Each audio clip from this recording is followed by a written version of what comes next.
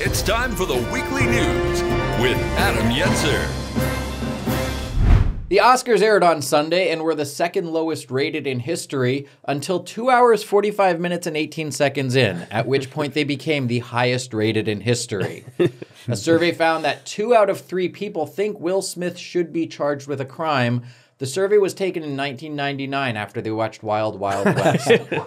I went on that set. Coda became the first streaming movie to win Best Picture, proving that a film can win an Oscar on any platform so long as nobody watched it. A plus-sized model called out Delta on TikTok because their seatbelts don't fit around her waist, and because the jet bridge collapsed. Oh, no.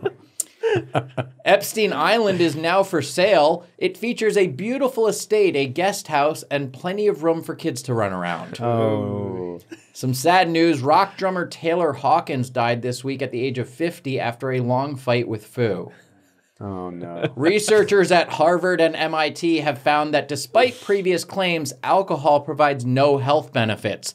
Students conducted the research in their physiology class, after their physiology class, the night before their physiology class, and on weekends. Saudi Arabia has finally announced plans for the country's first ski resort after making women wear ski masks for 1,300 years. Oh, man. The Tin Man's oil can from The Wizard of Oz sold at auction for $250,000, coincidentally to someone who doesn't have a brain. The price works out to $50,000 for the can and $200,000 for the 3 drops of oil left inside. Oh, man. Phil Collins and Genesis performed their final concert at the O2 Arena in London this week, 4 years after their final fan died. Oh, no.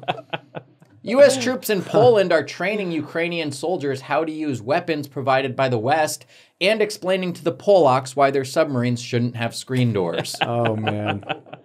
I love a good Polak joke. It's been a while. It's been a while. North Carolina Republican Madison Cawthorn claims D.C. elites invited him to an orgy. In fairness, they heard the name Madison Cawthorn and assumed he was a female porn star. The Supreme Court is going to consider whether Andy Warhol committed copyright infringement with his silkscreen images of Prince. It's the case of 2 dead guys versus none of this matters anymore. The world's first space hotel is scheduled to open in 2027, sucking everyone inside out into space. Open. I get it. The NFL has announced it is creating a new diversity committee. I don't know why. The NFL is already the only industry that has just one elderly white man. Pete Davidson got a new tattoo that says, "My girl is a lawyer," even though Kim Kardashian is not technically a lawyer, and is also not technically his girl since that belongs to the streets. Oh, man. Oh, my goodness. You can put another word over it. You guys will find some other word to put over it. All right, I did a Tom Brady joke and a Pete Davidson joke, so I should be almost done. A study found that 1 in 4 Americans have eaten out of the trash or while sitting on the toilet. Now, I admit I have never eaten on the toilet, but I have eaten out of the trash before. But what I do is I pull my mask down to eat out of the trash, then put it back up again so I don't catch COVID.